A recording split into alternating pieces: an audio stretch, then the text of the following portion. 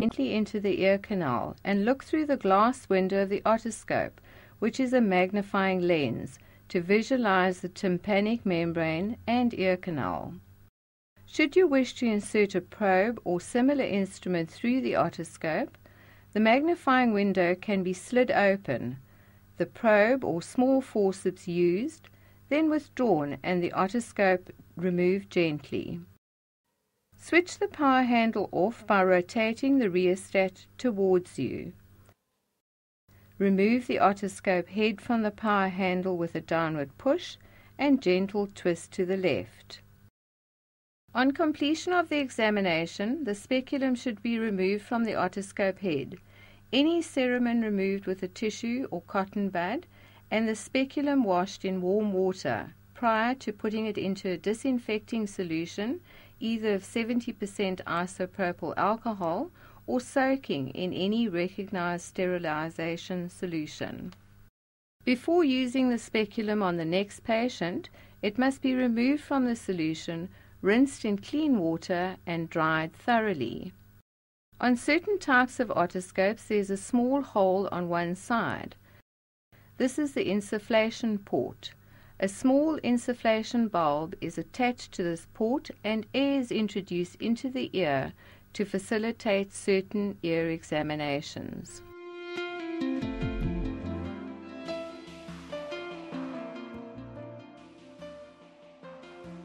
The tongue blade holder is used with a wooden tongue depressor to view the mouth cavity, tongue, and throat of a patient. Attach the tongue blade holder head onto the power handle with a firm twist to the right. Undo the screw on top of the tongue blade holder and insert a new wooden tongue depressor. Turn the screw down to secure the tongue depressor into the unit. Depress the green power button and turn the rheostat onto full power. Ask the patient to open their mouth fully and let their tongue relax and say "ah." Depress the tongue gently but firmly with the wooden tongue depressor, but be careful that you do not go too deep and initiate the patient's gag reflex, which can be quite sensitive in some patients. Do the visual examination of the mouth cavity, tonsils, and throat. On completion, remove the tongue blade holder from the mouth, switch the power handle off. Undo the screw on top of the unit and remove the tongue depressor and dispose of it in a suitable receptacle. Remove the tongue blade holder from the power handle.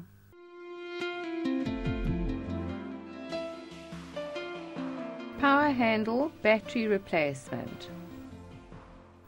Unscrew the cap of the power handle and remove the old batteries.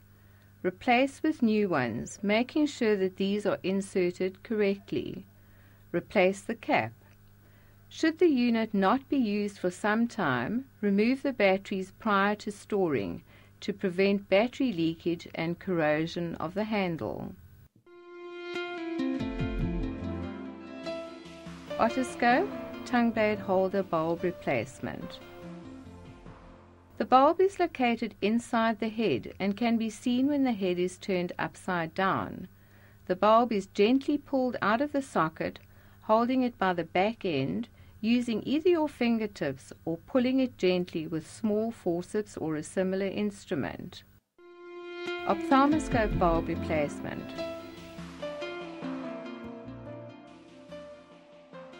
The bulb is in the same place as in the otoscope, but has a small pin on the side which can be seen on removal.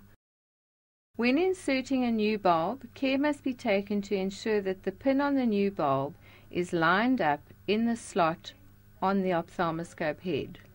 It is recommended that only bulbs provided by the manufacturers for the specific heads be used to ensure optimum brightness and proper operation of the units. Please note the specific instructions pertaining to battery and bulb replacement may differ from manufacturer to manufacturer. Therefore, care must be taken to read the manual supplied with the unit prior to bulb and battery replacement.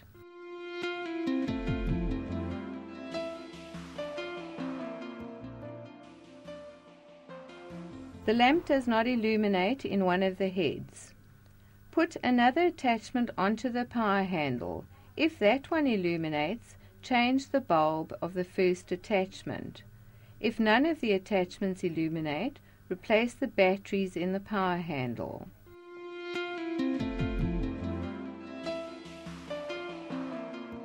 If the fault cannot be rectified after these checks, the unit should be referred to a suitably qualified person for further inspection.